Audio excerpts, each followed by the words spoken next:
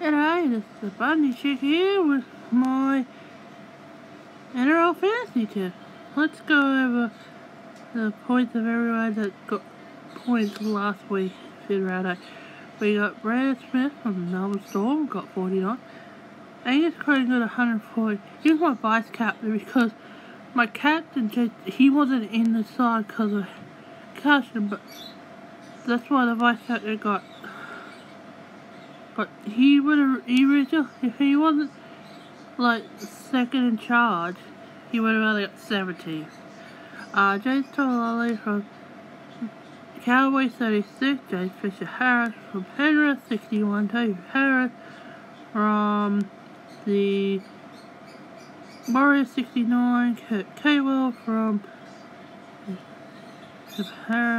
Penrith, and Aaron Munster got 34. Storm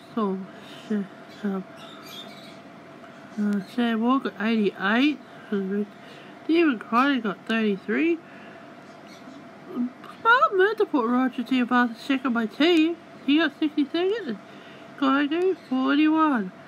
And finally, on debut for the West Tigers, he actually managed to get a try. Zach Seedy. So he got 45. So he finally actually one of my ventures I actually got to put. Oh, besides David Fastia from Warriors, but anyone else, the other player. But for that round, I got 702. Let's go to my round 9. The ins and out. We have Brandon Smith from Storm, Angus Crichton from Roosters, James Lilly from Cowboys, James Fisher Harris from Penrith, Toby Harris from the Warriors, Cam Cadwell from Penrith, Cameron Munster from Storm, and Moore from the Roosters. James Roberts is still out from the Tigers. Stephen Crichton from Penrith. Jason Jesse's back. For the Roosters, hit Roger Tiavasa chef. Dane Gag from Warriors. Dane Gagai from South Sydney. Okay, there is a few players in my bench.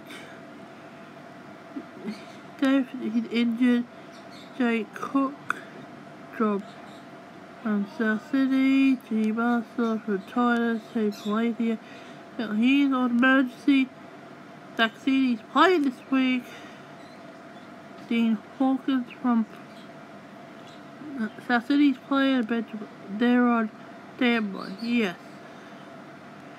So, let's see how my team goes this week, and I will see you next week for my round 9 score and my team for round 10.